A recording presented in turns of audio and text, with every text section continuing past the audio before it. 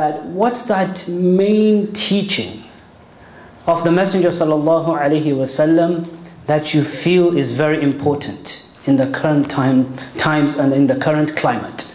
Of course, all the teachings of the Messenger sallallahu alaihi wasallam, all of it is for the betterment of society as individuals, and as a society and as a Muslim community. But what is that main teaching that you feel, and I personally feel in the current times, in the current climate, that I think it's absolutely mandatory, necessary for every single one of us? It's actually one of the objectives of the Messenger sallallahu alaihi wa alihi wa sahbihi wa sallam. The Quran, Allah mentions in the Quran the objectives. What are the maqasid? What are the objectives? What are the reasons why Allah subhanahu wa ta'ala sent the blessed Messenger sallallahu alaihi wasallam? Why did He send him to us?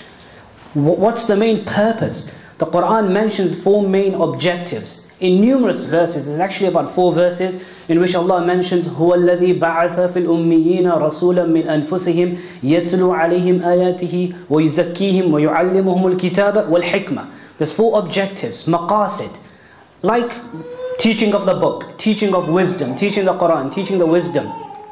يُعَلِّمُهُمُ الْكِتَابَ وَالْحِكْمَةَ هُوَ الَّذِي بَعَثَ فِي الْأُمِّيِّينَ رَسُولًا يَتْلُو عَلَيْهِمْ آيَاتِهِ.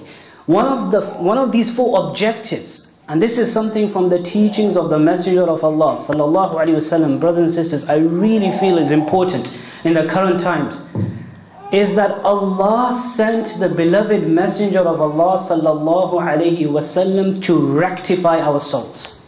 وَيُزَكِّيهِمْ تَزْكِيَةُ الْقَلْبِ, purification of the heart, purification of the soul.